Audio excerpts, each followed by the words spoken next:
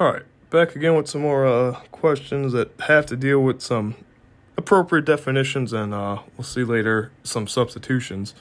Let's go ahead and dive in. So what we have here is an infinitely long cylindrical tube of radius A moves at a constant speed v along its axis. Okay. So it carries a net charge per unit length, lambda, uniformly distributed over its surface. Okay. Surrounding it at radius b is another cylinder moving at the same velocity but carrying the opposite charge. Okay, negative lambda. So what we want to find is the energy per unit length stored in the fields. Okay, notice it's stored in the fields. B, the momentum per unit length in the fields. Okay, again, notice in the fields. And the energy per unit time transported by the fields across the plane perpendicular to the cylinders. All right, bunch of things to deal with the fields themselves. Let's dive in and be very careful how we apply this. Seems that here the location of these things is definitely going to matter, so let's be careful because of things like Gauss's law and the fields, all that kind of stuff. All right, so the charges / currents inside the inner cylinder, S equal A, and outside cancel, okay? Because if we have nothing, so on the inside we have 0, so Gauss's law gives us 0 field there. And on the outside, the total charge included would be plus lambda minus lambda. They cancel to 0, so the fields cancel. Cool. We like that.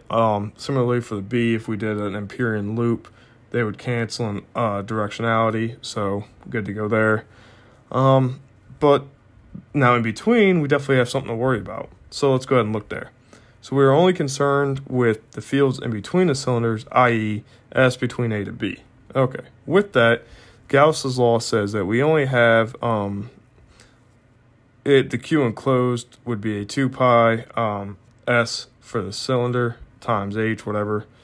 Do the Gauss's law on it, not that big a deal. But you see that E is equal to 1 over 2 pi epsilon naught, or positive lambda, since that's the inside enclosed charge, over S in the S hat direction. Similarly, B is equal to mu naught 2 pi times I over S.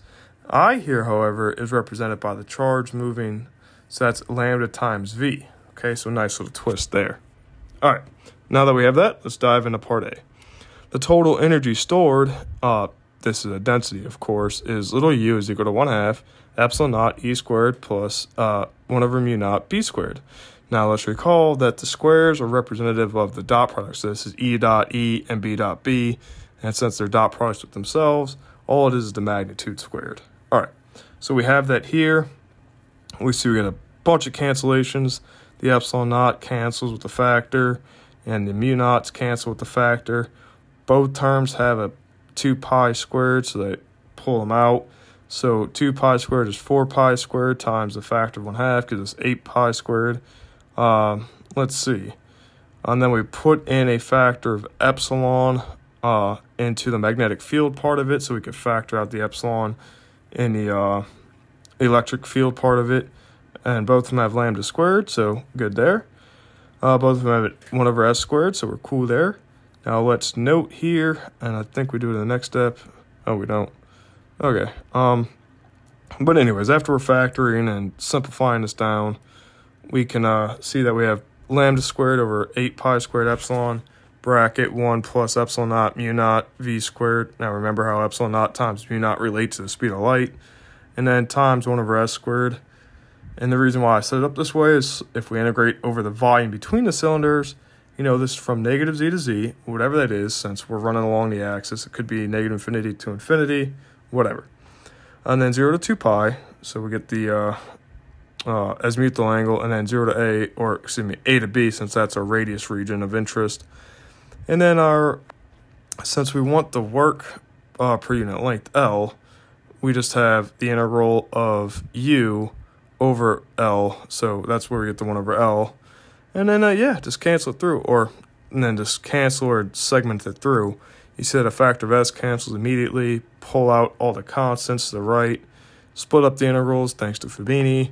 You get the Z integral, the phi integral, and the S integral, all pretty easy to deal with.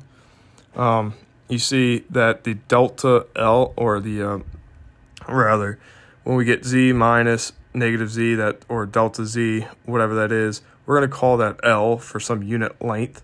and hence the little L, cursive L, and time, or excuse me, the L from the Z integral and the 1 over L cancel, so we did that on purpose. The phi integral gives us 2 pi, so that cancels with the factor of pi, and the 8 reduces to a 4. And then we're left with ln of b over a, thanks to the log rules.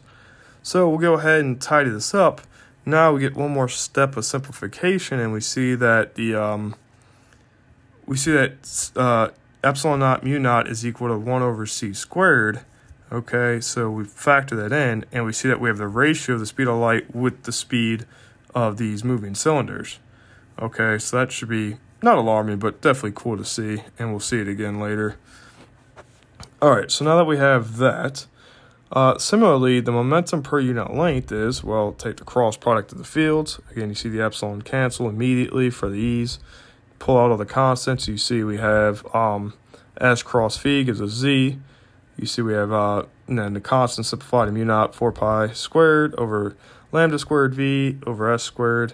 Again, since we're looking per unit length, since these are infinite cylinders, we get bold p over little l. Again, go ahead and plug it through the integrals since we found g, which was the momentum density, linear momentum density. Plug it on through, you get the same thing. You see the L and L cancels from the z integral. You get a 2 pi from the phi, and again, you get the natural log of b minus a.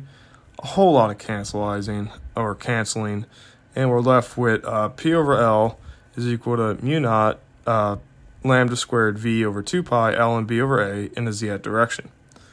And then, of course, finally, what we see here is that the pointing vector is E cross B, which we found was, or rather we saw that E cross B was equal to G over epsilon naught, so we factor that in. Not the exact way it was written, but algebraically solve. Good to go, whatever. So what we do that since we already found G, and what we notice is that we have an epsilon and a mu naught, and that's equal to 1 over c squared, so plug that in, and you divide by a fraction, you multiply by the reciprocal, so you get c squared g. All right, cool.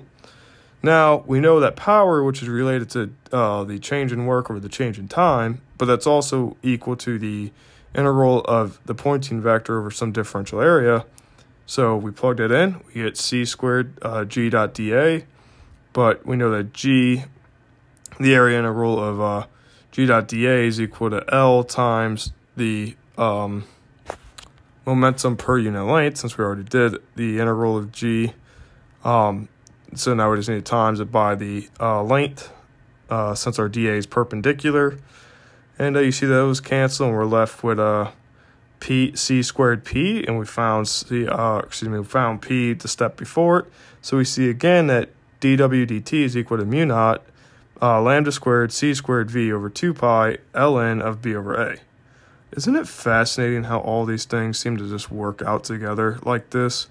It is really cool, and the interplay of them would definitely be used and abused in coming chapters, so be aware.